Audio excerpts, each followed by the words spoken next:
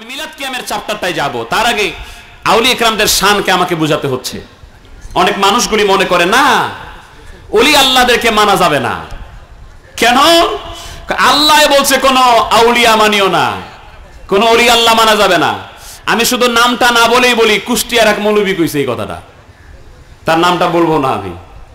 সে বলছে আল্লাহ বলছেন কোন ওলি আল্লাহ মানা যাবে না। দলিল কি? দলিল তারা দিয়েছে এই কোরআন শরীফের সূরা আরাফের 3 নম্বর আয়াত দিয়া। এই কোরআন শরীফের 3 নম্বর আয়াত দিয়ে, সূরা আরাফের 3 নম্বর আয়াত দিয়ে দলিল দিয়েছে। আল্লাহ পাক বলছেন 8 পারায় 7 নম্বর সূরা আরাফের 3 নম্বর আয়াতের দলিল দিয়ে আমাদেরকে বোঝাচ্ছে, দেখো কোন ওলি টলি মানা যাবে না। আল্লাহ বলছেন, কি বলছেন? ইত্তাবিউ মা উনসিলা ইলাইকুম মির রাব্বিকুম ওয়া লা তাত্তাবিউ মিন দুনিহি আউলিয়া কালিলাম মা তাযাক্কারুন। সূরা আরাফের 3 নম্বর আয়াত আল্লাহ পাক বলছেন ইত্তাবিউ, তোমরা অনুসরণ করো, ইত্তেবা করো, মা উনসিলা ইলাইকুম মির রাব্বিকুম, যা তোমাদের রবের পক্ষ থেকে নাযিল হয়েছে। দ্যাট মিন্স কোরআনুল কারীম। আল্লাহ বলছেন লা তাত্তাবিউ মিন দুনিহি আউলিয়া, কিন্তু আল্লাহর মোকাবেলায়, আল্লাহরে বাদ দিয়ে আল্লাহর মোকাবেলায় কোন আউলিয়ারে তোমরা মানিও না। এটা হলো আয়াত। এখানে আল্লাহ বলছেন মিন দুনিহি আউলিয়া, আল্লাহর মোকাবেলায় আল্লাহরে বাদ দিয়ে আল্লাহর এগেনস্টে কোন ওলি মানিও না। আর সে এটারে বুঝাইছে ওলি আল্লাহ মানা যাবে না। আলেম ভাইরা আমাকে বুঝান, আপনি এখানে ওলি আল্লাহ শব্দটা কোথায় আছে? ওলি আল্লাহ যে মানা যাবে না এই শব্দটা কোথায় আছে? এই কোরআন শরীফ আমরা দেখে বুঝা। কোরআন শরীফে কোনো ঝামেলা নাই, কোরআন শরীফে কোনো ভেজাল নাই। ভেজাল হচ্ছে এর ব্যাখ্যা বিশ্লেষণে, ঠিক কি না? বুঝে না ঘোড়ার ডিমো, উনি মুফাসসিরে কোরআন, আন্তর্জাতিক ক্ষতি সম্পন্ন ইসলামী চিন্তাবিদ মুফাসসিরে কোরআন। আরে দাদু ভাই, কোরআনুল কারীমের তাফসীর করতে গেলে, কোরআনের ব্যাখ্যা করতে গেলে কমপক্ষে 16 থেকে 18 প্রকার জ্ঞান তার অর্জন করতে হয়। তার অন্যতম হচ্ছে আল্লামা জালালউদ্দিন আব্দুর রহমান সুয়ুতী রাহমাতুল্লাহ বলছেন, কোরআনের তাফসীর করতে গেলে তার কাছে ইলমুল মাওহাবা লাগবে, অর্থাৎ আল্লাহ প্রদত্ত বিশেষ ইলম লাগবে। এই ইলমুল মাওহাবা, আল্লাহ প্রদত্ত ইলম যদি অর্জন করতে হয়, তাহলে কমপক্ষে আমার দৃষ্টিতে তাকে একজন কামেল মোকাম্মেল আল্লাহর ওলির কদমে 12 বছর খেদমত করতে হবে। কারণ এটা তো সিনা বাইসা না, সিনা আসে, আত্মা পরস্পরে আসে। ইলমুল মাওহাবা লাগবে, ইলমুল মারিফত লাগবে, তাছাড়া আল্লাহর কোরআনের ব্যাখ্যা করা সম্ভব নয়, বুঝা যাবে না। আবার কিছু হুসুকে বাঙালি ভাই সাহেবরা বলেই ফেলে এইসব মারিফত তারিফত ইসলামে নাই। বুখারী শরীফ দাও প্রথম খণ্ড, মারিফত তারিফত নাই, মারিফত পীরেরা বানাইছে। আমি তো বলছি যদি প্রত্যেকটা কথার দলিল দিতে যায়, কিন্তু শুধু কিতাব দেখাইতে হবে আমার, মারিফত নাই। আচ্ছা বলেন তো দাদু ভাই, আমার হুজুর কেবলা জান আমাদেরকে তরিকা দিয়েছেন, বলেছেন বাবা এই দরবারে ইলমে শরীয়ত, ইলমে তরিকত, ইলমে হাকিকত এবং ইলমে মারিফতের ট্রেনিং 24 ঘন্টা দেওয়া হয়, ঠিক কি না? আমাদেরকে ওরাই দেখা মারিফত না, আর ফিরেরা মারিফত শিখায়। তাহলে ফিরেরা যদি মারিফত বানায় আর ফিরেরা যদি মারিফত বানিয়ে বানিয়ে শিখায়, তো আমরা বলবো এই কিতাবটা কি তোর বাপ দাদা 14 গোষ্ঠী লিখছে নিও। আমি কথা বলি অতি দুঃখের সঙ্গে বললাম, পড়া নাই লেখা নাই। সলিমউদ্দিন মাস্টার ভাই কয় নাই নাই নাই। আমি বলবো নাই নাই বলিও না, তুমি বলো আমার জানা নাই। তুমি বলতে পারো আমার জানা নাই। আবার কিছু ভাই সাহেবরা ডোন্ট মাইন্ড প্লিজ, কোন মতো কোরআন শরীফটা মুখস্থ করে একটা ইমামতি নেয়, মসজিদে ইমামতিতে মেম্বারে উঠেই কয় ওই মিলাদ কিয়াম নাই। কিসের মিলাদ কিয়াম নাই? এগুলি পড়া যাবে না, বেদাত হয়ে যাবে। পীর মুরিদে তো নাই, কোন পীরের দরবারে গরু ছাগল চাইল ডাল দেওয়া যাবে না, মানে সব আমারে দাও। ভাইরা আমার, আস্তে আস্তে আমি আলোচনাগুলি যাব। এটা সহিহুল বুখারী, যদি কারো প্রয়োজন হয় দেখার জন্য এখানে আসেন, প্লিজ কাম টু মি। এটার ইবারত নাই, পড়তে আবার সমস্যা আছে, ছোটখাটো আবার পড়তেও পারবে না, কারণ এটার মধ্যে জের জবর পেশ দেওয়া নাই। এটা অরিজিনাল দেওয়াবন্দি সাহেব বুখারী শরীফের 7 পৃষ্ঠায় প্রথম খণ্ডে আল্লামা আবু আব্দুল্লাহ মুহাম্মদ ইবনে ইসমাইল ইবনে ইব্রাহিম আল জুফি আল বুখারী আল বারদিসবা রাহমাতুল্লাহ তিনি 7 পৃষ্ঠায় শেষের দিকে একটি বাব কায়েম করেছেন। বাবটা হলো বাবু কাউলিন নবী সাল্লাল্লাহু আলাইহি ওয়াসাল্লাম আনা আ'লামুকুম বিল্লাহি ওয়া আন্নাল মা'রিফাতা ফি'লুল কলব। আল্লাহ পাকের হাবিব বলছেন আমি তোমাদের সবার চাইতে আমার আল্লাহ তাআলাকে বেশি জানি এবং চিনি। ওয়া আন্নাল মা'রিফাতা ফি'লুল কলব, মারিফত হচ্ছে কলবের কাজ। মারিফত কিসের কাজ? এখন কলবের কাজ বুঝতে গেলে তো কলবের কারিগরের কাছে যাইতে হবে। এখন কলবের জিনিস আপনি বুঝবেন, মাথার কারিগরের কাছে যাবেন, তাহলে তো অবস্থাটা এমন হবে যে আপনি কিডনি অপারেশন করবেন গেছেন চক্ষু ডাক্তারের কাছে, তাহলে তো কিডনি ভালো হবেও না, হবে না, চোখ দুইটা হারাবেন। ভাইরা আমার, তাহলে ইলমুল মারিফত এটা কি আছে না নাই? আর একটু জোরে বলে আছে না নাই? তাহলে এটা অর্জন করার জন্য যেখানে ইলমুল মারিফতের ট্রেনিং দেওয়া হয় ওই ফ্যাক্টরিতে, ওই কারখানায়, ওই ইনস্টিটিউশনে যেতে হবে। ওই ইনস্টিটিউশনের নামগুলি হচ্ছে আল্লাহর ওলিদের দরবার। তার সবার শীর্ষে আমরা দেখতে পাচ্ছি বর্তমান বিশ্বের প্রেক্ষাপটে বাস্তবতার নিরীক্ষে তামাম পৃথিবীতে সবচেয়ে বেশি ইলমুল মারিফত যেখানে ট্রেনিং দেওয়া হয় এটা হচ্ছে আমার পীরের দরবার, বিশ্ব জাকের মঞ্জিল। বন্ধুগণ আমার, তাহলে আল্লাহর ওলিদেরকে মানা যাবে না এমন কথা কোরআন শরীফে কিন্তু নাই। আছে? মিন দুনিহি আউলিয়া আছে, যে আল্লাহর মোকাবেলায় কোন আউলিয়া মানা যাবে না। এখন দেখেন তাহলে আল্লাহ যে আউলিয়ার কথা মানতে নিষেধ করলেন এটা কে? এটা আমাদের জানা দরকার। এই আউলিয়া কে একটু খেয়াল করেন। এই সূরা আরাফের 27 নম্বর আয়াতে এটার স্পষ্ট আকারে ব্যাখ্যা দেওয়া হয়েছে। এই আউলিয়া কে?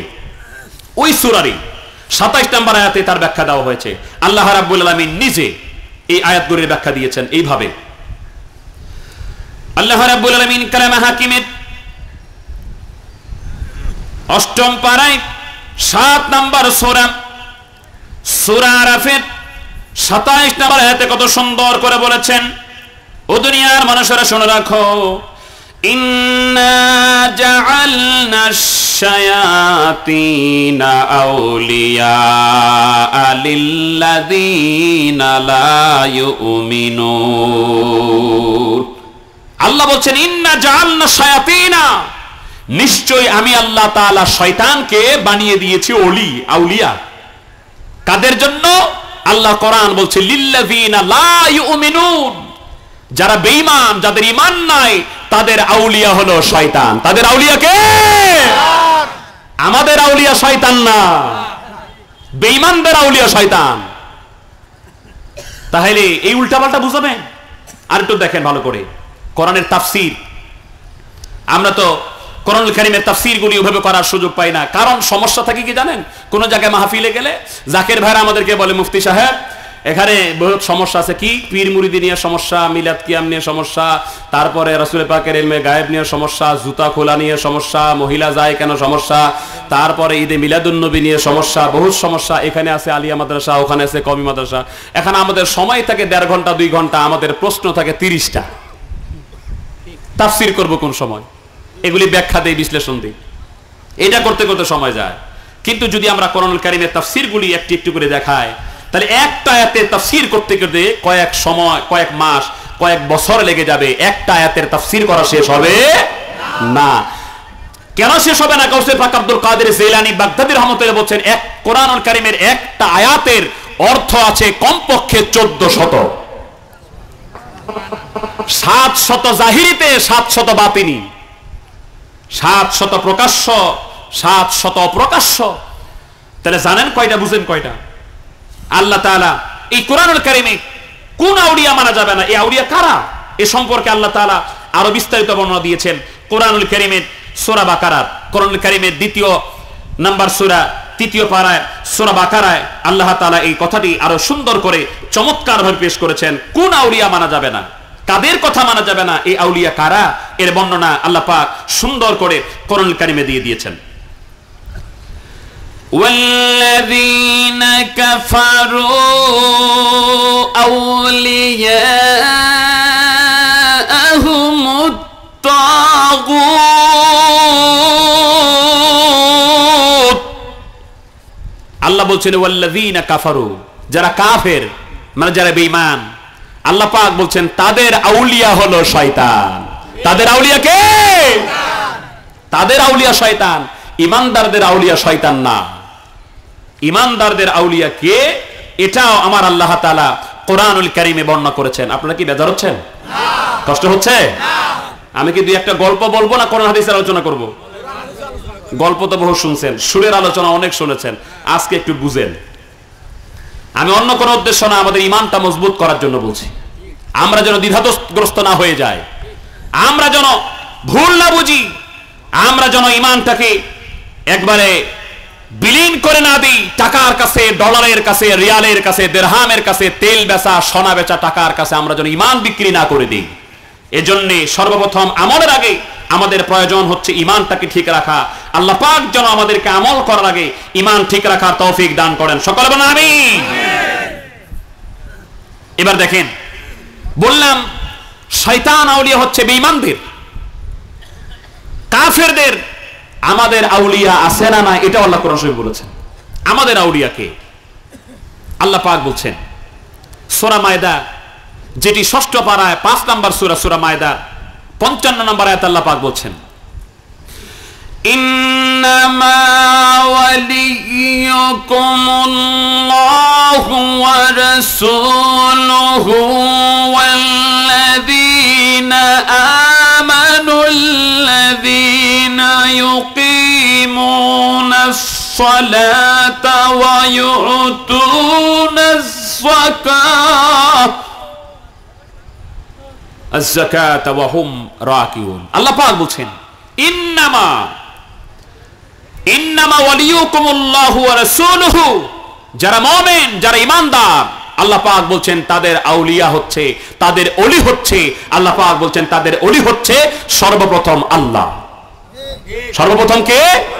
আল্লাহ। দ্বিতীয় নাম্বার ওয়া রাসূলুহু, যারা মুমিন, যারা ঈমানদার, তাদের দ্বিতীয় ওলি হচ্ছে রাসূল। 3 নাম্বার তাদের ওলি হচ্ছে আল্লাহ পাক বলছেন ওয়া রাসূলুহু আল্লাযীনা আমানু, ওদের ওলি হচ্ছে আরেকজন মুমিন, যিনি মুমিনে কামেল, যিনি আল্লাহর ওলি, তিনি হচ্ছেন তাদের ওলি। তাহলে আমাদের ওলি হচ্ছে প্রথম আল্লাহ, দ্বিতীয় হচ্ছে নবী মুহাম্মদুর রাসূলুল্লাহ সাল্লাল্লাহু আলাইহি ওয়াসাল্লাম, তৃতীয় ওলি হচ্ছে আরেকজন মুমিনে কামেল। আল্লাযীনা ইউকিমুনাস সালাতা ওয়া ইউতুনাস যাকাতা ওয়া হুম রাকিউন। আল্লাহ পাক বলছেন তবে এই ওলিদেরকে গুণাবলী থাকতে হবে, এই ওলিরা হবে তারা নামাজ আদায়কারী, তারা যাকাত দেনেওয়ালা, তারা সুন্দর করে রুকু করানেওয়ালা। তাহলে এই আয়াত দ্বারা বোঝা গেল কোন বেনামাজি, কোন বেযাকাত দেনেওয়ালা যে বলবে আমার কাছে আসলে নামাজ লাগে না, আমার কাছে মুরিদ হলে নামাজ না পড়লেও চলে, আল্লাহর কোরআন বলছে এটা আল্লাহর ওলি নয়। আমার পীর কাবাদারকে কোনদিন বলেছেন যে আমার কাছে মুরিদ হলে নামাজ লাগে না? বলছেন? হুজুর কেবলা জান বলেছেন বাবা নামাজকে ফরজ করা হয়েছে, ইহা বাদ দিলে চলিবে না বাবা, তবে নামাজটা পড়তে হবে হুজুরি দিলে। মন মুখ এক করে আল্লাহ তাআলাকে হাসির নাসির ওয়াহিদ জেনে একমাত্র সিজদা করতে হবে আল্লাহকে। কাকে? আল্লাহকে। আল্লাহকে। তাহলে আমরা দেখলাম বেঈমানদের ওলি হচ্ছে শয়তান, এদেরকে মানতে আল্লাহ নিষেধ করেছেন। আর ঈমানদারদের ওলি হচ্ছে প্রথম আল্লাহ, দ্বিতীয় রাসূল, তৃতীয় হচ্ছে আরেকজন মুমিনে কামেল, মুমিন ঈমানদার।